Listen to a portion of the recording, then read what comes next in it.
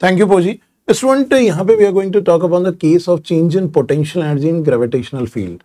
This situation is saying if G is the acceleration due to gravity on Earth's surface, it is asking us to calculate the gain in potential energy of an object of mass m raised from the surface of Earth to a height equal to the radius of Earth. A very basic case, but इस case के अलग-अलग तरह के forms कई बार question में पूछे जाते हैं. If this earth, earth surface पे एक ऑब्जेक्ट को रेज किया है बाय हाइट r, तो what will be the change in potential energy, that's what we need to C.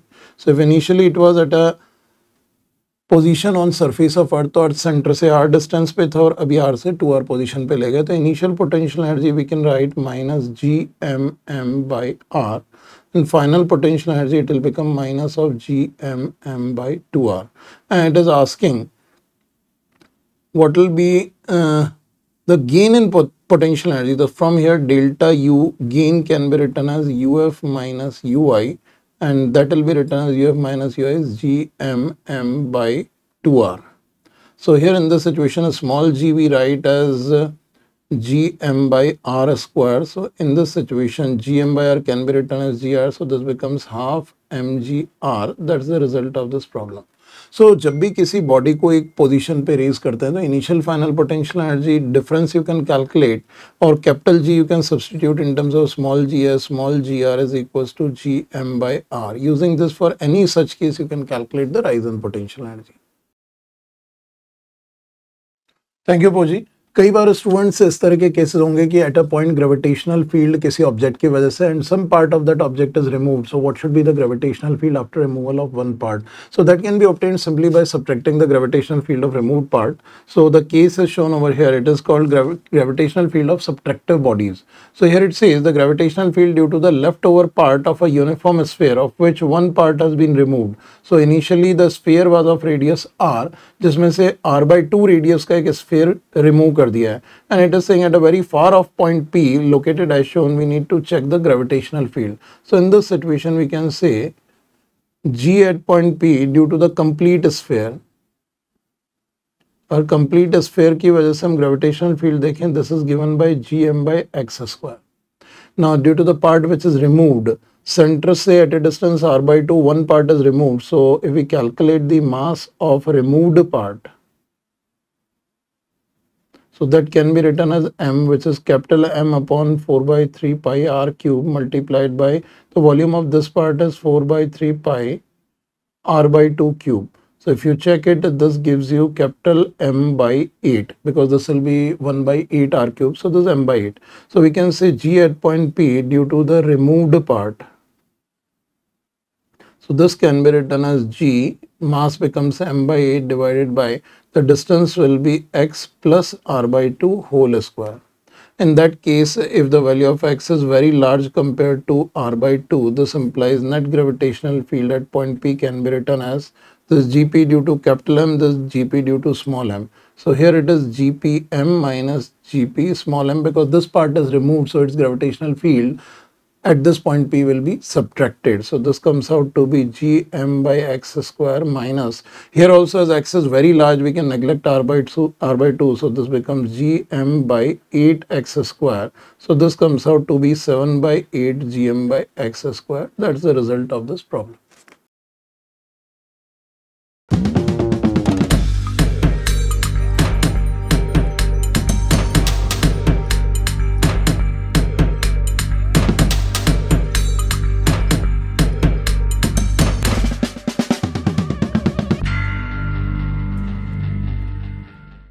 Thank you, Poji. Students, another case of a motion of particles in circular motion under mutual gravitational interaction. Similar case I've taken under the section or our series of advanced illustration. इसी तरह की चीजें मैंने advanced illustration में भी ली हैं, and this is also quite useful और ये JEE NEET में कई बार पूछा गया है. So here the case is 4 particles each of mass m are equidistant from each other and they move along a circle of radius r under the action of their mutual gravitational attraction. We need to check the speed of particle. So the very first thing you should understand is how the particles are moving. There are 4 particles each of mass m and they are equidistant from each other. That means they are located at the vertices of a square, each of mass m, and they are moving along a circle of radius r. That means only under gravitational interaction अगर ये circle में घूम रहे हैं, then situation is like this. They are tangentially moving with the speed v. और यहाँ पे for circular motion जो सेंट्रीपिटल फोर्स है it is provided by the gravitational interaction. सो अगर किसी भी एक पार्टिकल पे देखें so this particle will be exerting a force F1 onto it. Other two particles will also be applying a force F2 and F2. These two will be equal forces F2 and F2 onto it. So net gravitational force on this particle of mass m due to other masses will be the resultant of these three forces. और इन तीनों का resultant जो center की तरफ लगेगा because of that force what will happen, this will be in circular motion. So we can write for m at vertex, here we use in this situation F1 is one force and 2 F2 are acting at right angle. So this will be plus root 2 times F2 must be providing the necessary centripetal force mv square by r for its circular motion. So अगर हम F1 की value देखें तो it is due to this mass. So that can be written as gm square by this 2r whole square is 4r square. And F2 if we see then it is due to the mass m and this distance will be root 2r because it is revolving in a circle of radius r. So F2 can be written as gm square divided by 2r square. If we substitute, this gives gm square by 4r square plus this will be root 2 times gm square by 2r square is equals to mv square by r. So 1 r and m gets cancelled out. So here we can see this will be gm by 2r will be taken out and here inside this will be 1 by 2 plus root 2 times v square.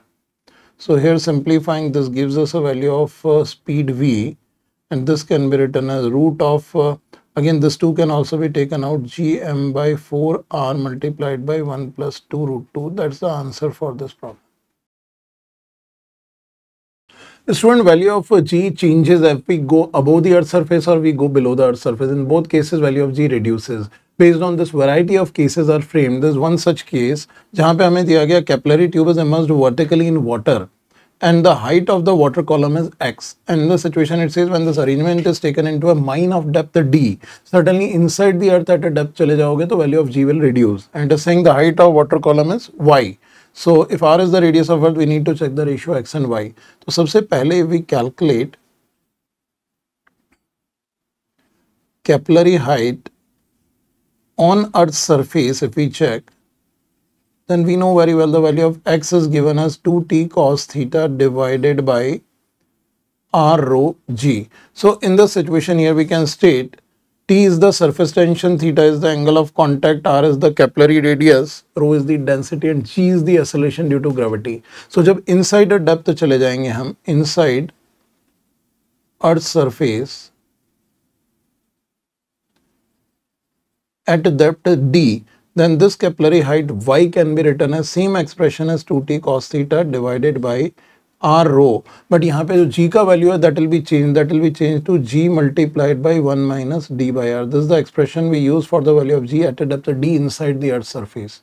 So यहाँ पे x upon y निकालना है तो we can simply divide the two expressions. 1 by 2 gives x upon y is equals to all the parameters gets cancelled out, this 1 minus d by r only. So that's the result we are directly getting.